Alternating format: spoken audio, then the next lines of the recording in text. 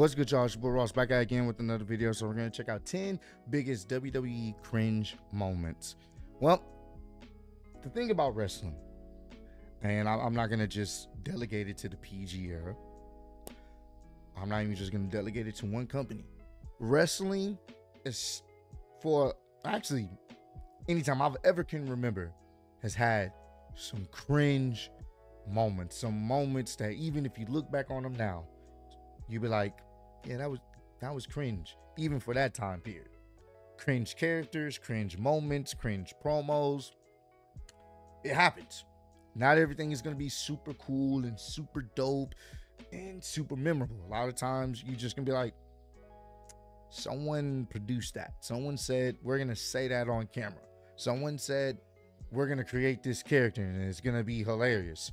A lot of times it's a Vince McMahon inside joke that's not funny, you know, or there's, you know, cringe promo and delivery, you know. It happens in every single company. It's not something that's just recent. It happens, you know. So we're going to check out some of these moments that was just ridiculously cringe. Shout out to Cultaholic Wrestling. Link to the original video will be down below in the description. Go give them a subscription. Let's check this out.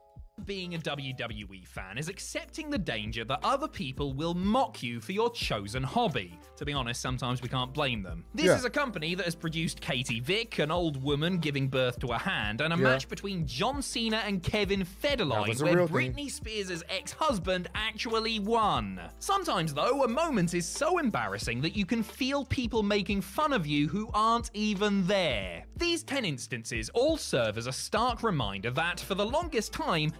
Wait. I forgot about that. Mr. McMahon versus Donald Trump versus Rosie O'Donnell. That was the thing. All serve as a stark reminder that, for the longest time, WWE was overseen by an out-of-touch billionaire who wouldn't know good taste if it slapped him in the face. I'm Adam Pacitti from Cultaholic Wrestling, and these are the 10 biggest WWE cringe moments. Join us.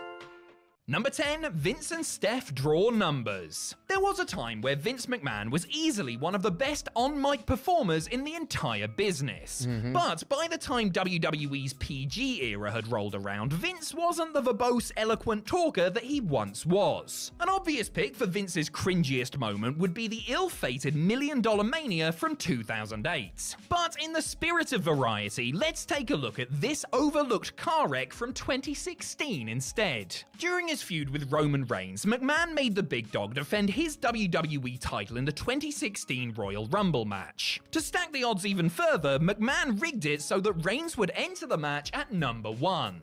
Vince and daughter Stephanie made a big song and dance of drawing names from a tumbler to decide who would enter the match first. They pulled out one ball with Reigns' name on it. Then they did it again to prove it wasn't bad luck. Then they did it again and again and again.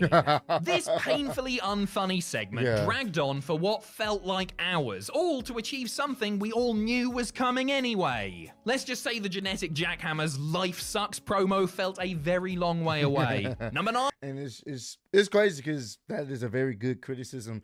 Vince McMahon, once he came from behind commentary and really start being this evil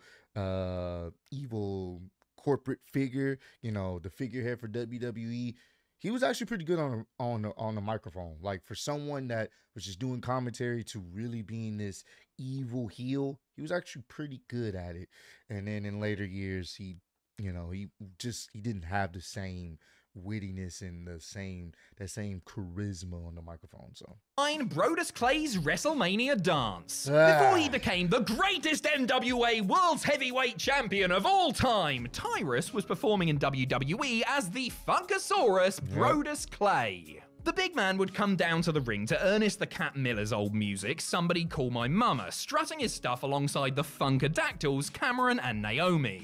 That sentence just made me feel slightly ill. WWE took Clay's theme to its logical extreme at WrestleMania 28, when the dancing dino instructed everyone to get their phones out and actually call their mothers. No thank you, I would like her to remain proud of me. Who am I kidding? Clay called his mother and discovered that she was actually at the stadium. This led to a woman in very obvious prosthetics and grey wig coming out on stage and dancing to the song. She wiggled, she jiggled, she waved her enormous fake bottom around for all to see. Somewhere in heaven, Andre the Giant was watching this and thinking, this is what me and Hogan at WrestleMania 3 led to. I wasn't a big fan of this whole gimmick, his gimmick.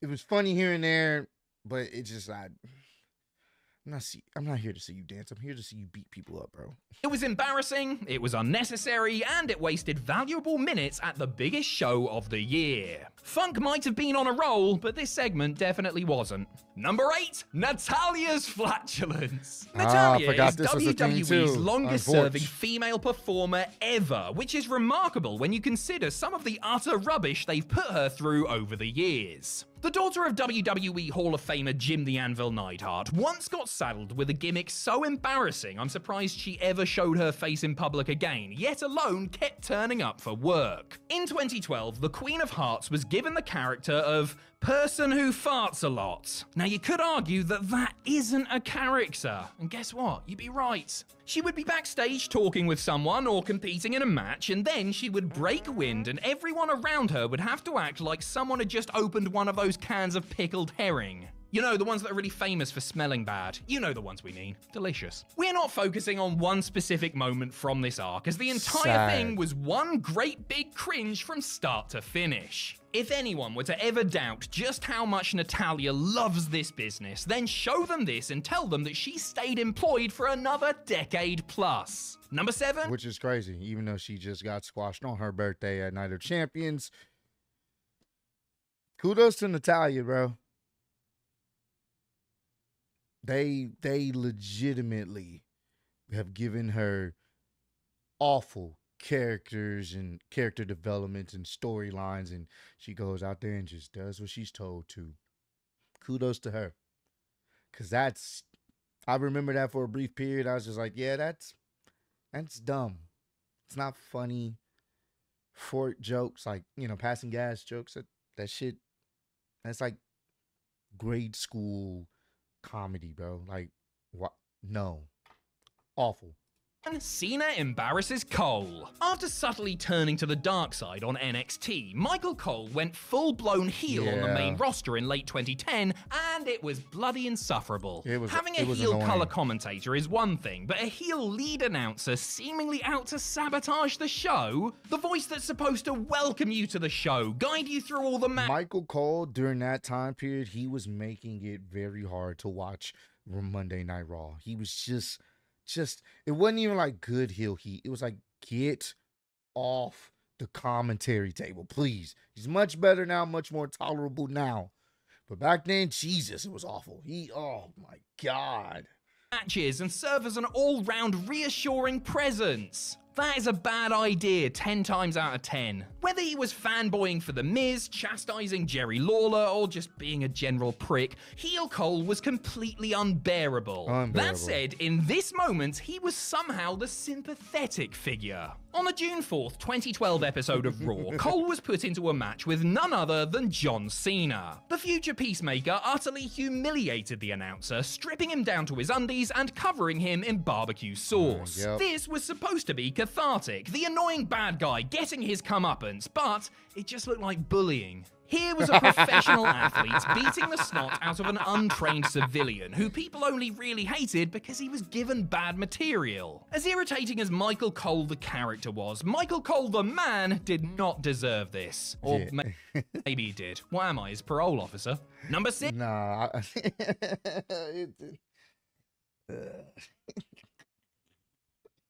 When you put it like that, untrained announcer, just a regular civilian, getting his ass beat by literally one of the top guys in WWE.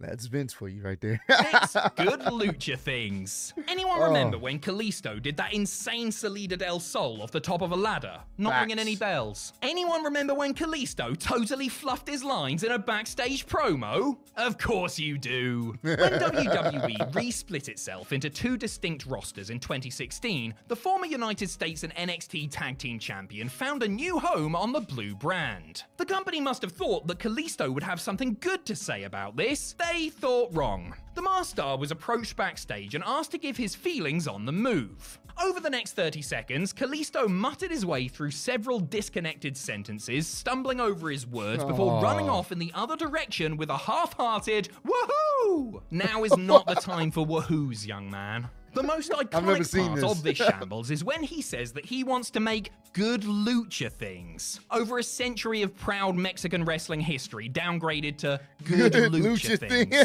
A fitting tribute. Watching Kalisto fall apart. That's fucking stupid. A history, a lineage, a legacy of fantastic luchadors all summed up. Good lucha things. That's what I want to do. What you want to bring to the SmackDown brand? Good lucha things.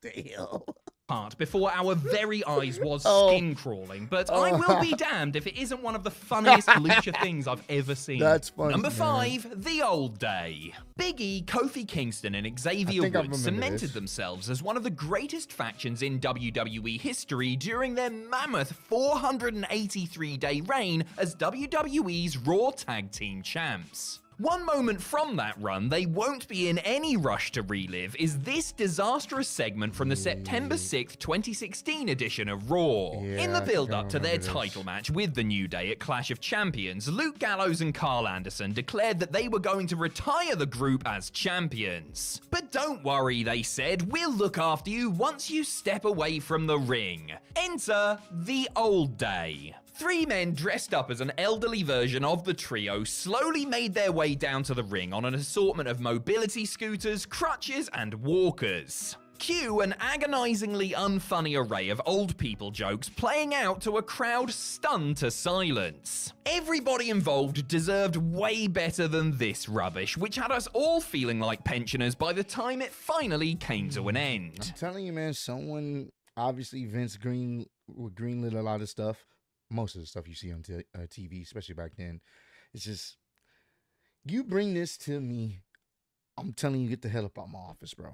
Don't come back in here until you come up with a good idea. Like that.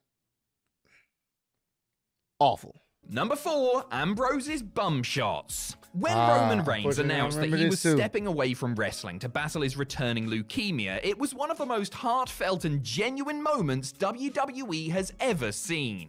So how did the company follow this up? Well, by having his former buddy Dean Ambrose turn into a germaphobe. Obviously. After turning heel on Seth Rollins on the same night as Roman's announcement, Ambrose's character went from conflicted friend to man who wears gas mask because he thinks the crowd stinks. The absolute worst part of this gimmick, if you even want to call it that, was when he cut a promo on the audience whilst getting vaccinated. In the bum. He was getting vaccinated in the bum.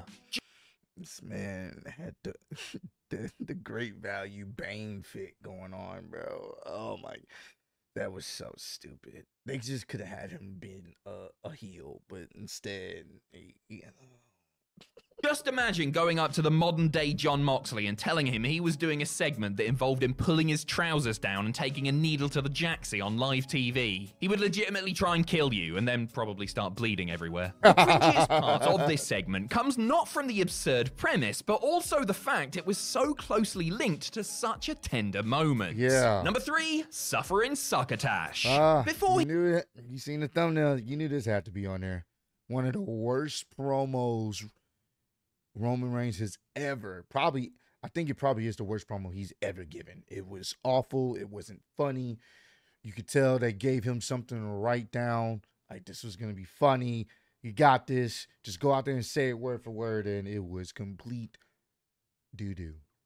So glad he's much more comfortable, more believable on the microphone now. He was the ultra-suave, super-cool tribal chief. Roman Reigns was a bland babyface to many that WWE tried to force down our throats like we were a baby who wouldn't eat our dinner. Here comes the arrow, Reigns! WWE's heavy-handed promotion of Roman was one thing that put people off, but they also didn't help him by giving him some truly awful lines of dialogue. Awful. He once referred to Sheamus's genitals as tater tots with all the panache and sophistication of an 8-year-old shoving crayons up their nose. But nothing will ever top the time he quoted Sylvester the Cat during a promo duel with Seth Rollins. On the January 9th, 2015 edition of SmackDown, Reigns said to the man who stabbed him in the back and broke up the Shield that he was a sniveling little sellout full of suffering succotash, son. I honestly don't even know what to say, but it definitely wouldn't be that. To so awful, many bro. fans, this was the point of no return for Reigns. Any credibility he had left from his days as a heavy hitter evaporated faster than you could say Looney Tunes, and a piece of every single grown adult watching that day shriveled up and died. Number 2, The Miz searches for his lines. Oh my God, Say what you want about The Miz, but we can all agree that he is a pretty damn decent talker. For sure. I mean, you don't get to star in a movie like Christmas Bounty without having a way with words. However, it took a long time for the A-lister to get to where he is today, as evidenced by this moment from his early days on WWE TV. In between competing on Tough Enough and wrestling full-time, Miz was the host of the Diva Search. Part of his duties included turning up on Raw to let people know how to vote, which soon turned into one of the worst nights of young Mr. Mizanin's life. After initially stumbling over his words, he then completely pooped the bed and forgot everything he was supposed to say. Damn. He frantically switched between telling the audience where to call, how to text, how to vote online, never actually finishing any of his sentences. All the while, the restless crowd booed this poor little dyed blonde deer in the headlights. It's truly painful to watch Miz go through this, but he did meet his wife through the Diva Search, so don't feel too bad for him. And it's one of those things where it's a learning lesson. It is not easy. And I give respect to the wrestlers that have crafted their skills and ability to be able to talk on the microphone and entertain the crowd or hold the crowd's attention while you're talking about a match, talking about a person, hyping up a feud, whatever the case is. It's very impressive to do it at a high level. So, of course, you're going to have those moments you come out there and, you know, he's new to the business and he just froze, forgot what he was supposed to say, and, you know, crowd eats you alive. But it's part of the learning curve. You got to go through that to build that tough skin, to get better, and ultimately, you know, you can become one of the best talkers on the microphone, which The Miz is. He's comfortable out there. You can tell his stuff is not scripted. He goes out there, do what he has to do, say what he has to say, and it works. You know, so I'm not going to knock him for that. You know, I'm sure it was definitely cringe at the time, but it's a part of the business. It's not easy to go out there and to talk on the microphone and entertain people while doing it. Thousands of people, millions watching at home. It's not easy to do that. So kudos to him for getting up his microphone skills up and, you know, end up meeting his wife in the process. For him. Number 1, Trish barks like a dog. Some of these moments have funny. been funny. All of them have been cringe-inducing. Oh, man, we just seen that little situation. Becky Lynch bringing that up on last week's Monday Night Raw. But none have been as outright offensive as what went down on the March 5th, 2001 episode of Raw. Bark like a dog. At the time, Trish Stratus was the on-air mistress of Vince McMahon, and I must stress on-air for legal reasons. Yeah. After growing tired of his much younger lover, again in storyline that is, Vince decided to humiliate poor Trish in front of a paying crowd. He commanded the future women's champion to strip down to her underwear before instructing her to get on all fours and bark like a dog. I want you to know he could never get away with this now. No. In terms of its mission statement to generate nuclear heat on McMahon, this worked a treat. But it was also horribly uncomfortable to watch and sent a very disturbing message. Yes, Trish may have gotten her revenge at WrestleMania, but was it really worth all this? Was it really worth a 25-year-old woman being degraded for an audience of millions? The answer is obviously no, and we could have all told you that when we were forced to sit through this horrifying moment. You can see why they left this bit out of a Hall of Fame video package, eh? Of course. I mean, yeah. Oh, man. That was a great video. Going back, seeing some of these cringe moments. Some of them I, didn't witness myself. The Kalisto one, that's That's that's funny. I did not know. good good lucha wrestling, man. I did not know. Bring some good lucha wrestling into the mix. I didn't know he just botched it up like that. But hey, man, once again, it's a part of wrestling. You're gonna get some cringe moments, some Royals moments, and unfortunately, sometimes you'll get some I'm changing the channel moments, and you don't want those as much as possible. So comment down below, let me know some other WWE cringe moments or some AEW cringe moments, some old WCW cringe moments. Let me know down below what's the most cringiest thing you've seen on a wrestling show, to the point where it just, you was like, yeah, I'm done for today or tonight. I'm gonna watch something else, or you was over it. Let me know down below. But I appreciate all the love and support you guys have shown on channel road to 150K now. And I you know what? I forgot what I was about to say, man. Y'all know what? Y'all know my usual outro. Peace.